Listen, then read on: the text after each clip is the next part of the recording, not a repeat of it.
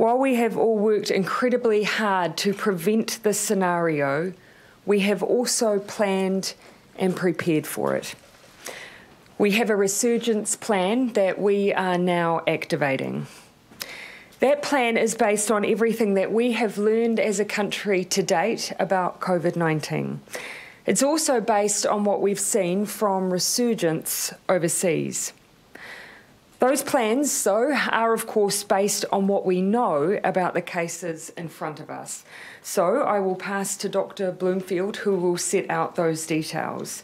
Then I will share with you the decisions that have been made in response through meetings with officials and also after ministers convened this evening, and set out what it will mean for everyone. First, Dr. Bloomfield.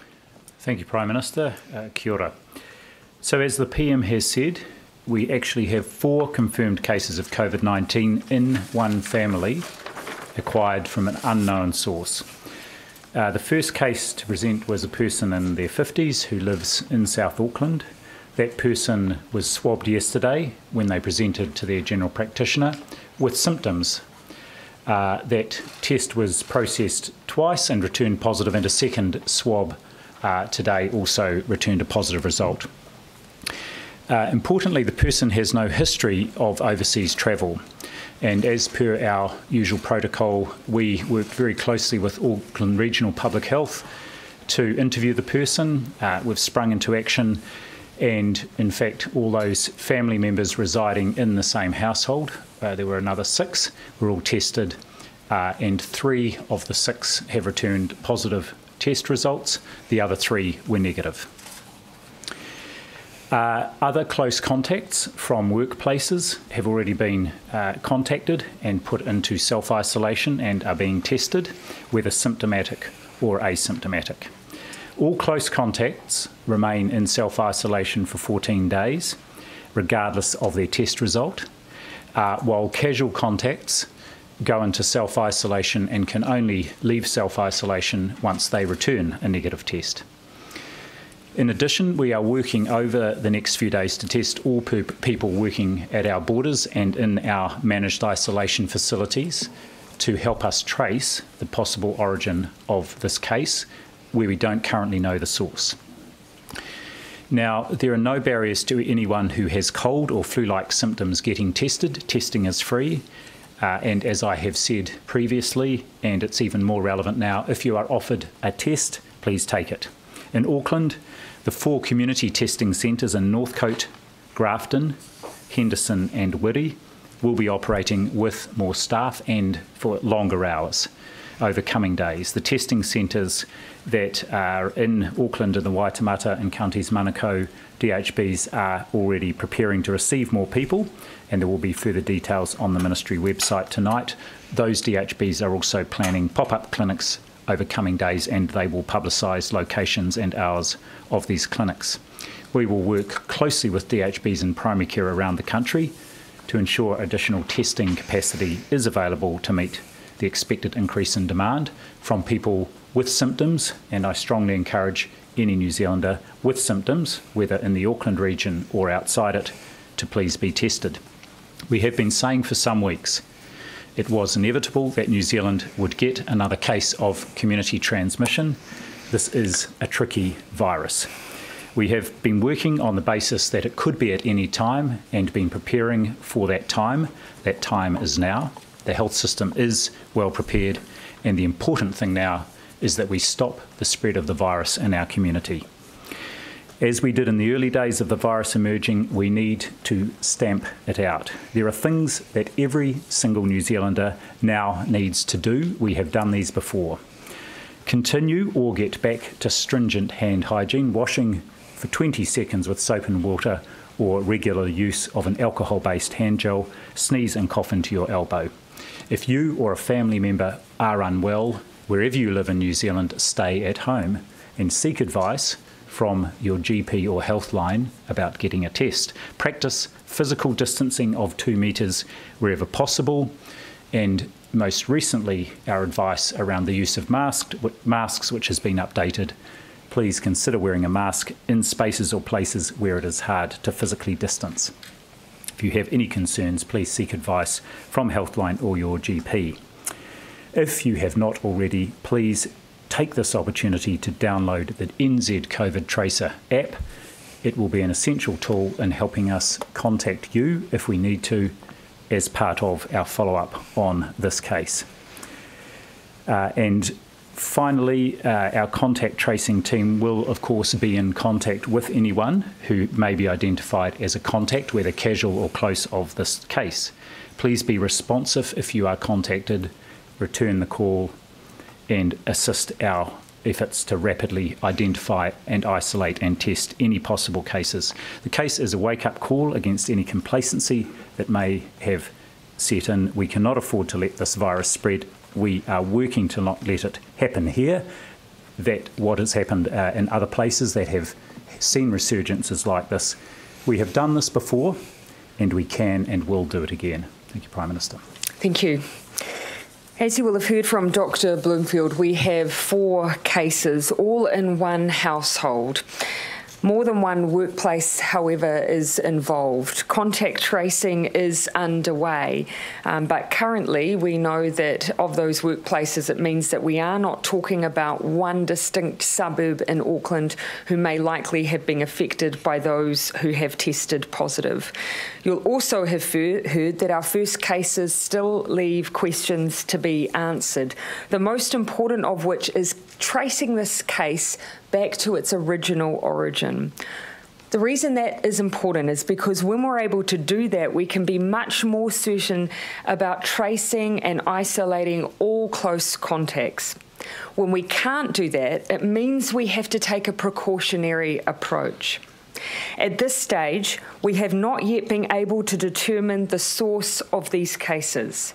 There is no immediate link that we have found as yet to a managed isolation facility that we are aware of, and there is no yet known connection to any high-risk individuals such as those who work at our border. Therefore, we need to take a much more precautionary approach until we can find the source of this case and make sure that we reduce the risk of wider spread. One of the most important lessons we've learned from overseas is the need to go hard and go early and stamp out flare-ups to avoid the risk of wider outbreak. As disruptive as it is, a strong and rapid health response remains the best long-term economic response. In line with our precautionary approach, we will be asking Aucklanders to take swift action with us.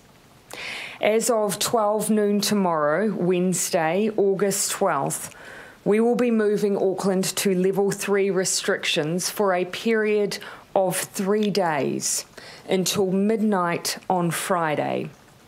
These 3 days will give us time to assess the situation, gather information, make sure we have widespread contact tracing so we can find out more about how this case arose and make decisions on how to respond to it once we have further information.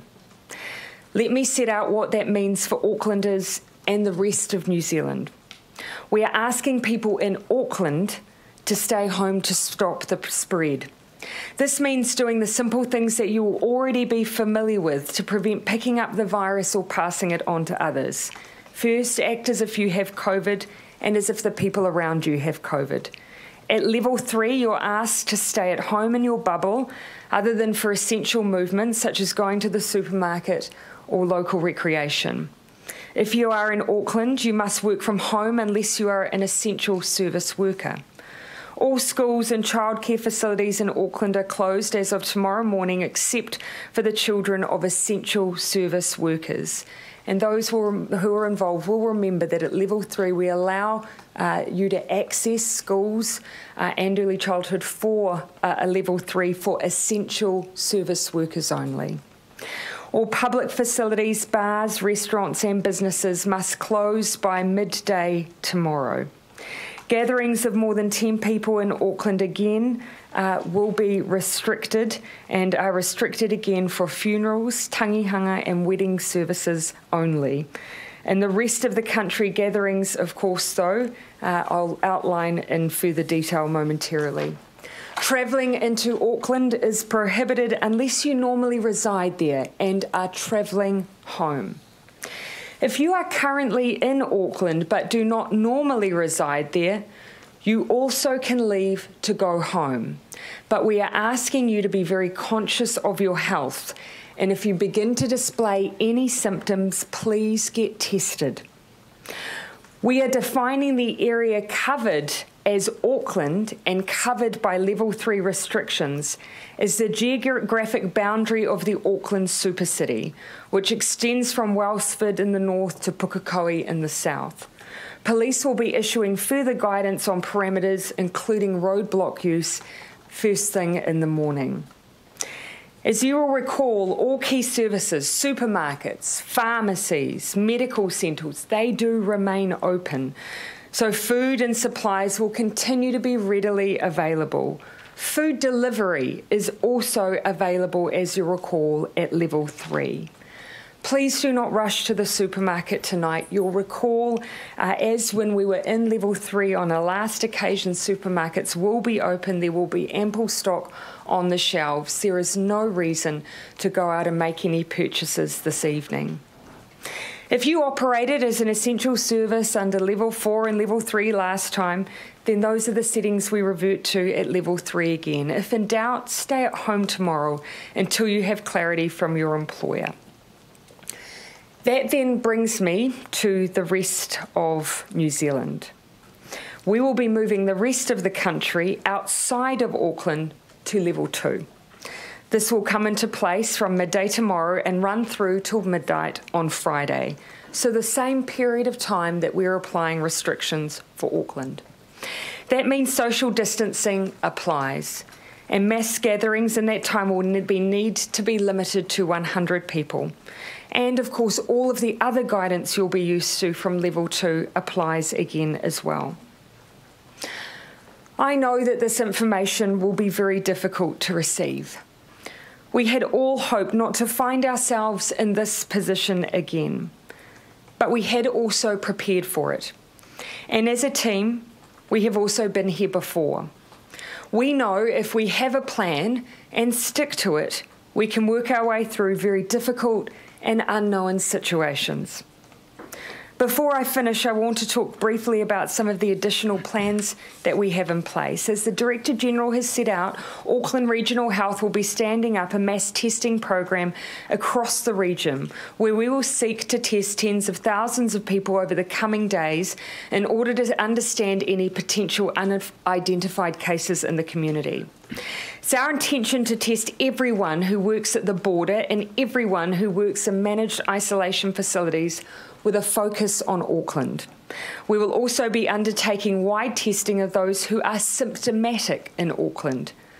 Please, so I ask you, don't visit your GP or a community testing station if you are perfectly well. We are seeking to test those who are symptomatic and those who are working in those high-risk areas. More details of the location of these CBACs and guidance on who should get a test we will be providing again in the morning. A final word on mask use. We now know that these can be effective in reducing the spread of COVID. If you are in Auckland, we ask that you use a mask when you are accessing essential services. For the rest of the country, we advise their use if you're in a place where social distancing is difficult. So, for instance, public transport. Let me finish by saying this. While this initial 3-day lockdown will mainly affect the Auckland region, I am asking the team of 5 million to stand ready again as well. Together we've beaten the virus before, and with fast action and by acting together, we can do so again. We have come too far to go backwards. I'm asking New Zealanders to once again be strong and be kind. If you know someone in Auckland, give them a call, reach out, check that they're okay. If you are in Auckland, please make sure that your neighbours are okay, ensure they're looked after and that they have the supplies and the support they need. We know what to do. We know what to do because we've successfully done it before. please stay home if you're in Auckland. Be vigilant. We will get through this.